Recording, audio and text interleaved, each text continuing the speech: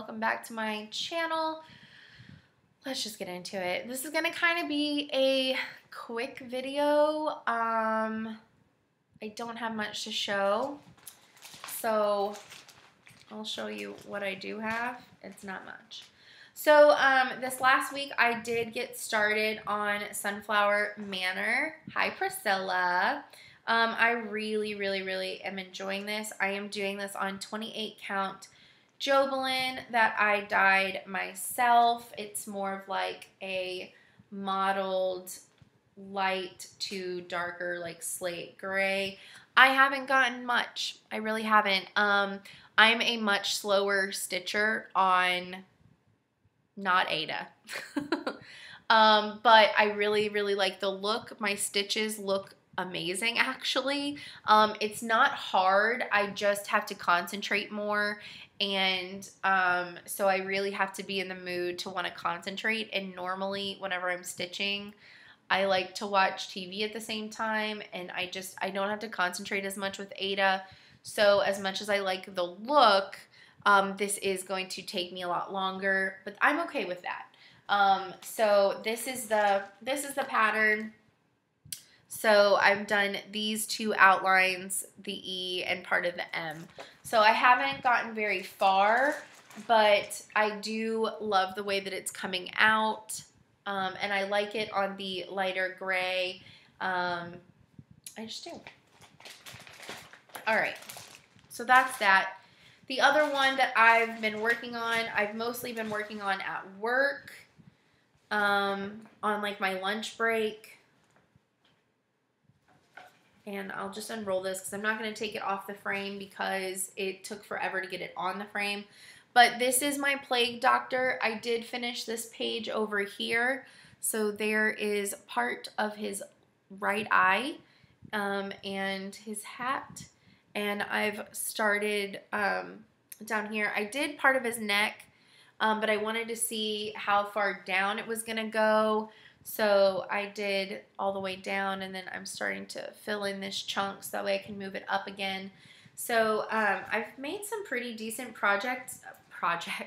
I've made some pretty decent progress at lunch, and he's really fun to work on. I'm probably going to work on him some today though, because I've really just been enjoying working on it. It goes pretty fast. I've only been working on him at lunchtime, so it doesn't seem like it goes very fast.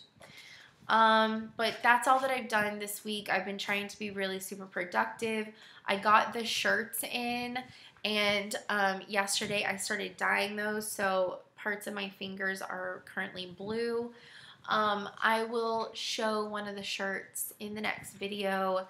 But I've been working on that and decorating and cleaning and stuff that I've just really been needing to get done. So I just haven't been able to stitch as much at nighttime.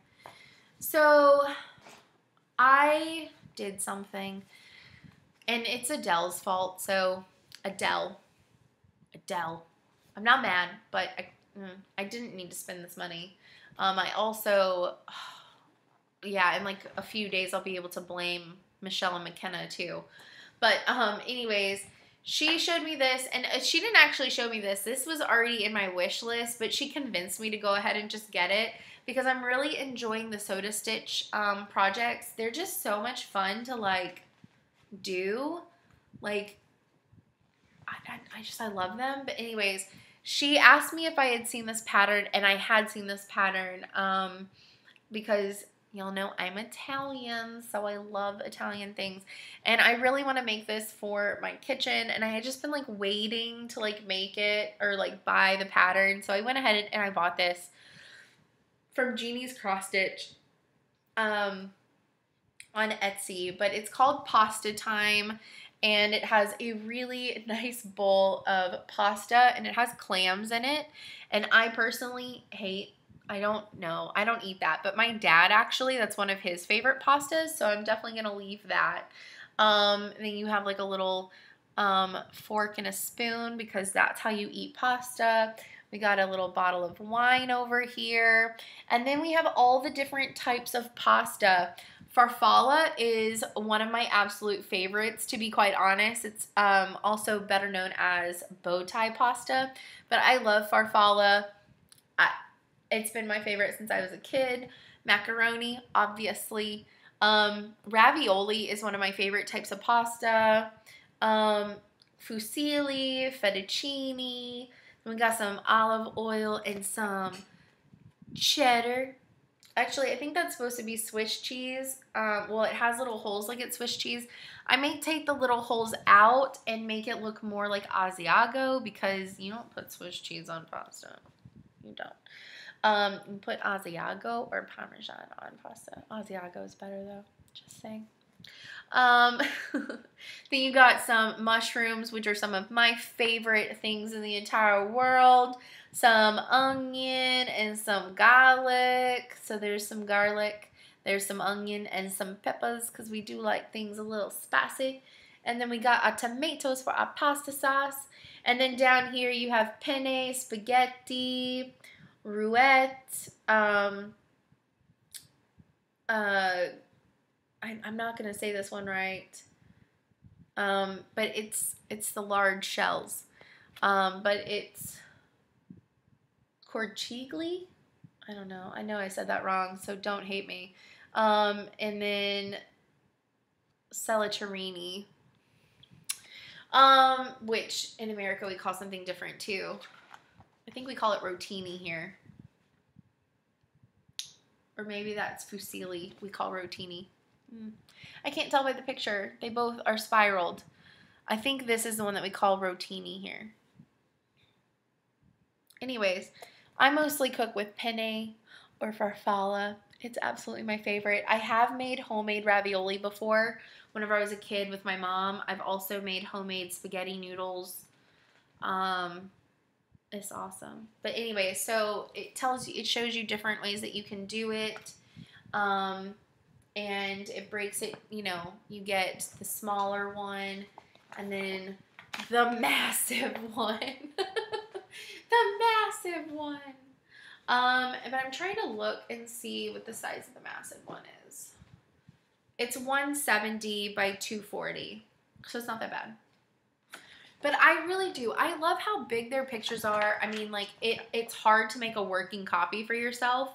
So, like, with the cats, that's one reason why I'm a little bit slower on that, too, is because I've tried making a working copy, and it was just really, really, really hard to do. So, I just, like, overly count a million times. And no pattern can travel alone. And since they're coming all the way from Korea, I decided to get a couple extras. And so I got the newer Beauty and the Beast. This is one of the fairy tales that I do not have. It's so cute. And several people are working on this one. And I just love it. I really do. It's so pretty. So pretty. Really like this one. I want to eventually have the entire fairy tale collection. Let's see. I have this one. I know that I have The Wizard of Oz, Little Red Riding Hood, Snow White, and I believe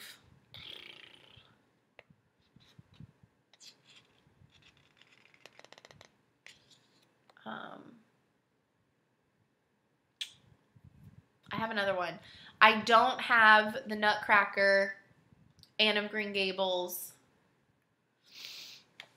and I can't remember if I have Hansel and Gretel or Alice in Wonderland. I feel like I have Alice in Wonderland, and I feel like I don't know.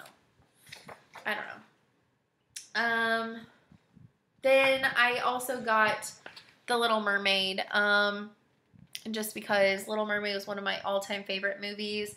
I will change these to greens, this to purple, and her hair to red, though. Just because. I think that's a necessity. And also, one of these fish I would probably make bigger and make it look like flounder. And have one giant flounder fish. That's probably something that I would do. But yeah, these aren't very big. They're only 103 by 103. They're really small. They're they're easy. I mean, their patterns are easy. It's just a lot of backstitch, but honestly, like the backstitch absolutely make the pattern. So, I started collecting more of these. Oh my gosh. Pinocchio. The Pinocchio one is so freaking cute. I almost also got Pinocchio, but I was like, no. No, stop buying patterns. So, so yeah, mini haul, not much work done this week. I am so sorry, guys. There are changes coming in October, so get excited. I'm going to try and be better about having a schedule. I'm going to try and be better about having an actual system in my videos of the order that I show. I'm going to try and basically I'm just going to be more organized. That's what I want to do with my life. So look forward to that in the first official October video because I don't count this one. This is kind of like a September wrap up because all this happened in the last week of September. So there you go. And I will, very short, very sweet. I will see y'all next time. Bye guys.